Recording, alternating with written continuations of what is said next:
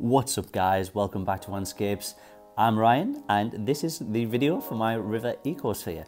I froze the frame here because I actually just wanted to show the things you can find as well while you're out. Always when you go into the woodlands, you can always find really nice things on the floor, little pine cones, things like that. So hey, we're going to be keeping these. And when you go as well, make sure you've got a trusty cute little doggo by your side, just in case there's lions or bears out there as well. But anyway, we'll get on with the video.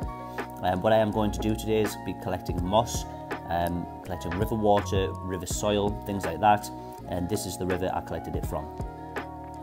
What I did do though is I got some water which was more clear towards the top end of the river, just because the clarity was a lot nicer as opposed to the sort of boggy area at the bottom where you probably wouldn't be able to see through it as much. And I know the sediment will drop, but having some river water that is clearer anyway, it'll just give me that little bit of a head start.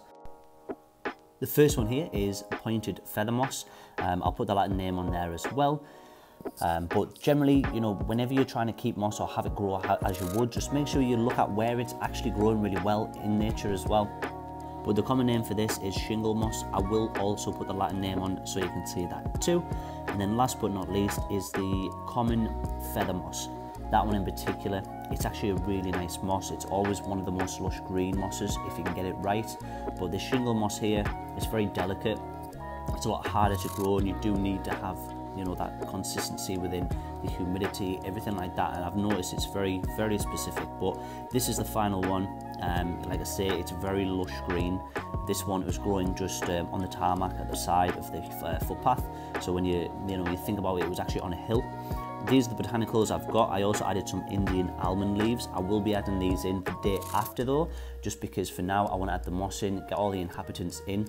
I took some moss from the river as well, just because I know there's a lot more things inside moss in the rivers. That's where a lot of things like to hang around, especially things like scuds. This is the jar I'll be using for the Ecosphere, so it's not huge, but it's a really good size. And it's enough for me to, add quite a lot of water in. I think it filled, took the whole 2-litre bottle of river water at the end. So that was, that was good. It's a good volume, and 2 litres is, for a river Ecosphere, it's good enough.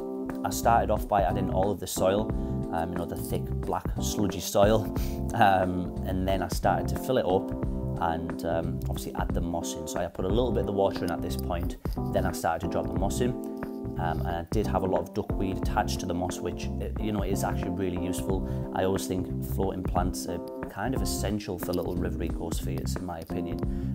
They're the things that are going to be soaking up so much nutrients and giving so much more oxygen back into that ecosphere. So floating plants, in my opinion, are kind of crucial in a little ecosphere like this.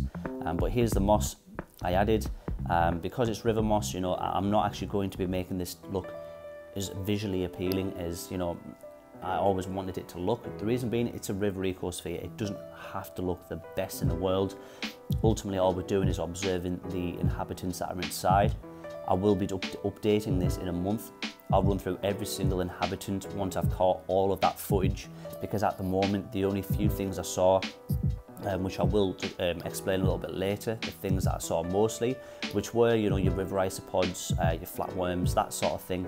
But again, I just want to sort of record that over the next course of a month or so and have a nice breakdown on every single inhabitant that is inside this little ecosphere. But I also wanted to show how you can do this by just going out and getting a jar, and it's as easy as that.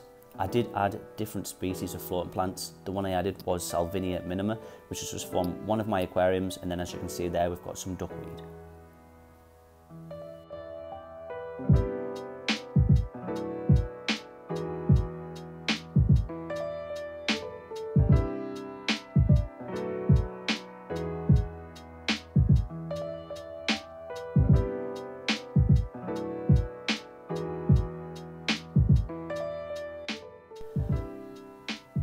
And it is starting to clear up a little bit. This was a time lapse over about 20 minutes, and you do see it start to clear up, but I think I'll just let it sit for a day and then I'll be able to record certain things. But I did take a little bit of footage of some of the inhabitants that were inside on day one, but as you can see, the clarity is really bad.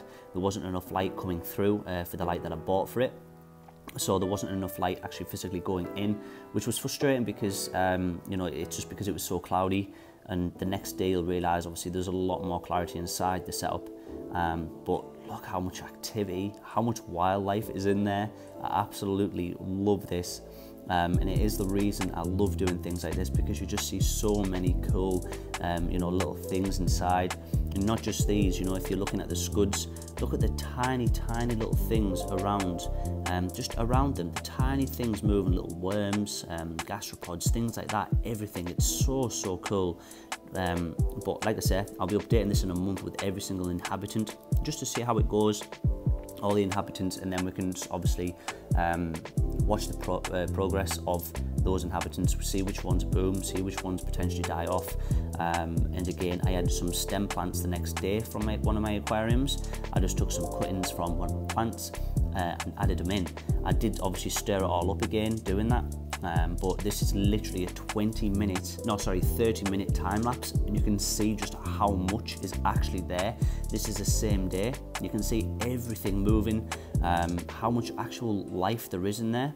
And that thing in the center there on the left, the worm looking thing, I believe that was a bobbit worm. From my memory, it's a bobbit worm, and I always thought they were marine. So if you know anything about that, then let me know, because I was really confused when I saw it, because I always thought that was, like I say, for marine. So the clarity is getting a little bit clearer on day one, but we'll have a look at we'll have a look at this again tomorrow, and then we'll be able to see you know, things inside there a little bit better. But for now, there is a ton of activity, and there is so many scuds. I actually didn't realise how many there would be. This is the day after. As you can see, it's a lot clearer, but I do just absolutely mess this up. I messed it up because every time I was trying to put a plant in or something like, you know, botanicals in there, I just kept moving the moss and getting the tweezers stuck on the moss and ruining the whole thing. So by the end of it, I just sort of stuffed it all in and thought, well, either way, it's a river ecosphere. It's not supposed to be the most you know, visually appealing. It's literally to, you know, observe nature. And that's what it's built for. So I can actually see the development of it as it goes on in time. And, you know, we might be looking at, you know, an update in a year's time, and we might only have 2 or 3 different type of inhabitants in here. But that's what, you know, we're here to do: observe and see what thrives, what dies, what plants survive, if the moss does good, if them stem plants do good. But I wanted to add stem plants in because they are massive nutrient absorbers, and they will take a lot of crap out of the water.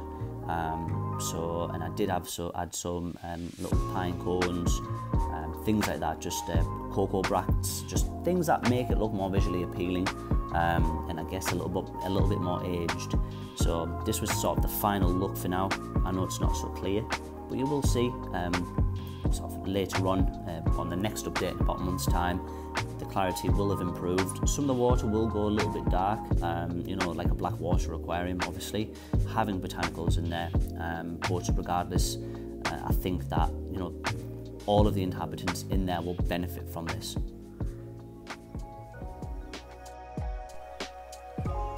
And remember, if you do like the video, smash that like button, subscribe to the channel so you can see the update on this. But as always from me, guys, peace and love, I'm out.